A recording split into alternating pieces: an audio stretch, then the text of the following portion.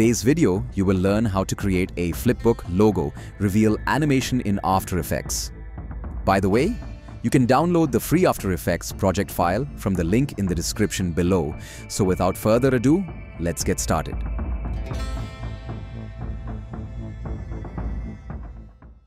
Let's create a new composition. You can see the composition settings on my screen. So first, I'm going to import my transparent logo file into After Effects, and then I add it to our timeline. Now I decrease the size a little bit, and then I pre-compose this layer as logo. After that, I turn on the transparency so you can see the background is transparent. Now I'm going to create a fake pencil lines over this logo. So for this, I'm using the pen tool to create the lines. So first I select the pen tool, make sure fill is turned off, and I set the stroke to 10 for now. And then I make a line over this logo. It should not be perfect. And make sure you create two lines in the same direction, just like this. And then I create random lines over this logo to trace it. And after that, I solo this layer, so you can see the lines. Now I rename this layer as Line Layer, and then I search a cap option to see the cap properties. And now I change but cap to round cap to make round ends of the lines.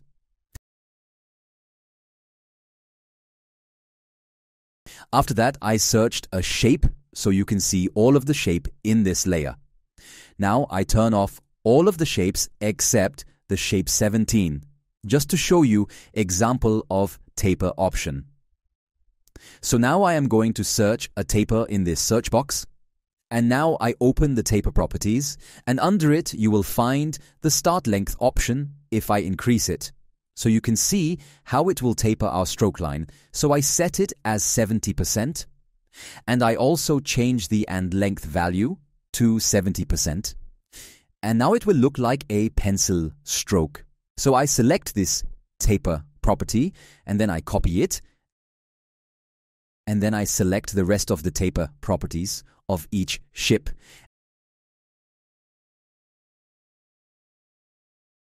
And then I paste the taper properties here. Once again, I searched a ship to turn on the visibility of rest of shapes. And then I turn on the visibility so you can see the taper value applied to all of our lines, and all lines look like a pencil stroke. It's time to animate these lines. So now I add trim path into this layer to animate those lines. I simply open the trim path properties, and under it, I add a keyframe on the end value and change it to 0%. Then I go to 2-second mark and change its value to 100%, so it will animate like this. But right now, all of our lines reveal at the same time. So I go to Trim Multiple Shapes option, and here I change simultaneously to individually option, and now each line reveal one by one.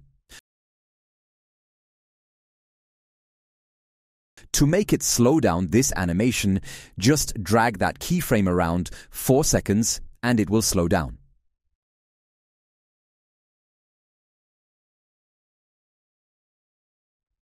After that, I feel our lines is very thin, so I am going to increase the width of this line to 7 pixels, and now it's looking good. Now I am going to add some effects to make this lines more realistic. So first, I go to Effect, Preset Panel, and then I search a Turbulent displacement effect, and then I add it to this layer. Let's see the settings. Change the amount to 2, and then I change the size to 40. Then I search another effect called Roughen Edges and add it to this layer, and in this effect I change the border value to 1.5, and then I change the size to around 400. And now it will look like a realistic pencil stroke. Also, I change the color of this line, something dark brown, to look more realistic.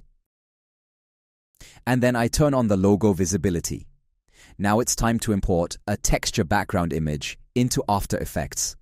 So I go into Project Panel and import a texture image. And then I add it to this timeline just above the logo, and right now it's quite big. I make it fit to comp just like this.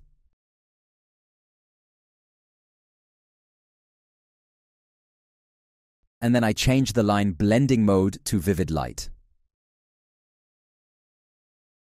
Also, I'm going to change the lines, color something more darker to get a radish pencil stroke look. After that, I select the logo and place it above the texture layer, and then around 3 seconds, I select the rectangle tool and create a mask over this logo layer.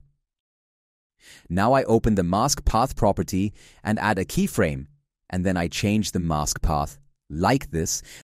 Then I go to 6-second mark, and then I change the mask path like this, so it will animate our logo. Now I open the mask feather, then increase it to get a little bit of feather on our logo. And now it's look much better. So we just created our basic animation. After that, I select the texture layer and I'm going to pre-compose this layer, name it as a texture. Then I open its composition and then I search curves effect and add it to this layer. Then I change the curve to add a little bit contrast to this image, like this, and then I go back to the main composition so it will look more natural. And after that, I select all the layers and pre-compose them. Name it Flip. And then I go to the first frame, then duplicate this layer. Also rename this layer as Flip Front Page. And for now, I turn off the visibility for bottom layer and lock it as well. After that, I select the layer, right-click and go to Time. And under it, I select Freeze Frame option. So this way, this frame is freezes for entire timeline. And now I am going to create some shapes. So first I select Rectangle tool and create a square. Let's increase the width to 10 pixels and then align it to the center. After that, I am going to create a circle. So I select Ellipse tool and create a circle over this square. Then align it to the center of this composition, and then I rename this layer as Shape. Now go to Project, and here I go into the logo composition, and here I select the logo layer and choose Auto Trace. So you can see this box now. Just see the settings and put the right values and just click OK. So you will get a solid layer with a mask like this. All you need to do is select the layer and rename it as a mask logo, and then copy this layer from here and then delete it, then go back to the main composition and paste this layer here. After that, I scale down a bit and reposition it like this, and then I go to the Effect and Preset panel and search Stroke Effect and then add it to this layer. Then I turn on the All Mask Visibilities. Also, I change the color to something dark brown. And then I copy this hex code. After that, I change paint style to transparent and then increase the brush size to match the other shape stroke. And then I select the shape layer and change its color. Then again, I select the mask logo layer. And here I change the end value to 0 and add a keyframe. Then I go to the 2-second mark and change the end value to 100%, so it will animate like this. Now I select the shape layer and add a trim path into this layer. And then I animate this shape layer by the trim path just like we did before.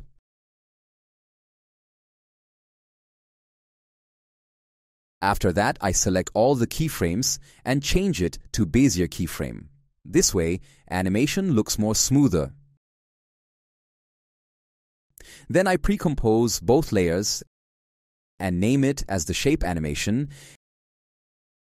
And then I change its blending mode to vivid light to get this reddish stroke look. Alright, so we just created our starting animation and now we are moving forward to see how to create a page flipping animation. So first, select both layers and pre-compose them. Name it as a front page, and then at 2-second mark, I search effect called CC Page Turn and add it to this layer. Let's see the settings. From the point, you can control the page turn movements. So first change the fold radius around 320, after that change light direction to 110 degrees. Then go to Project Panel and add a texture layer into this timeline and hide it. Once again, go to Effect and Preset panel and change the back page layer as a texture layer. Also increase the back opacity to 100. And now we are ready to animate this page. So first settle down the page at normal position, then add keyframe at the fold position and go to the 4-second mark. And then change the point like this. Or you can use the fold position values. Now press U to see the keyframes, and now you can see how it will flip like a real page. To make it more smoother, you can increase the distance between the keyframes.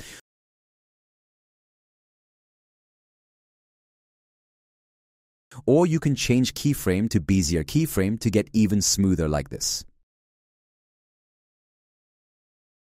Now it's time to add more pages into this composition to get a flipbook design. So first I go to the project panel, and here I select the flip composition and add it to this timeline just below the front page. And now I change the color level to recognize it better. Then I solo this layer for now, then I scrub the timeline like this, and then I rename this as Flip 1. After that, I split this layer at this point. Then I place Flip 2 layer below the Flip 1 layer. Then I select the Flip 1 layer, right-click, and go to Time, and choose Freeze Frame option. Then I scrub the timeline once again, and I split this layer and place Flip 3 layer below the Flip 2 layer, and once again I select the Flip 2 layer and applied Freeze Frame. I repeat this process couple of times until I get 5 or 6 layers. And after that, I delete the last layer, and you can see if I play the preview, so it will look like a stop-motion animation.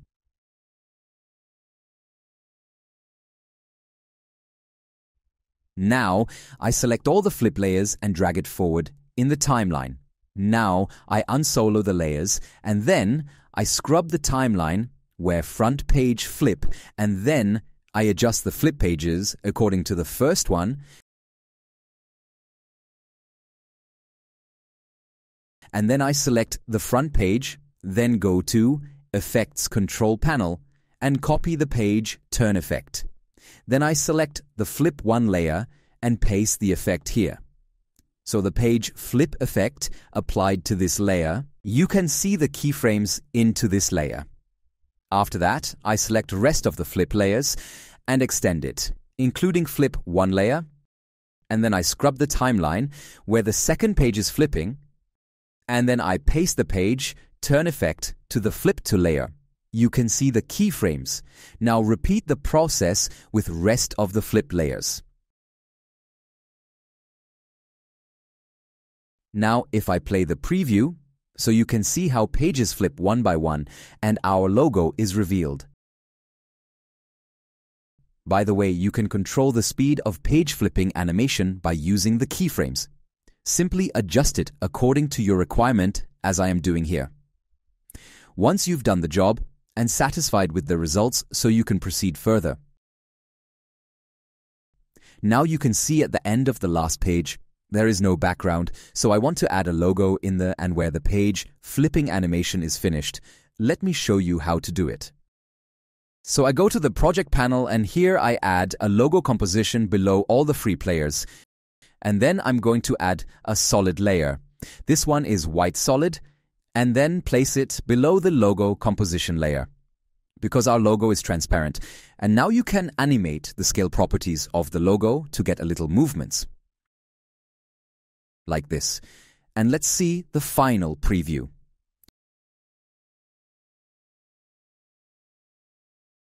So that's how you can animate a flipbook logo reveal animation in After Effects.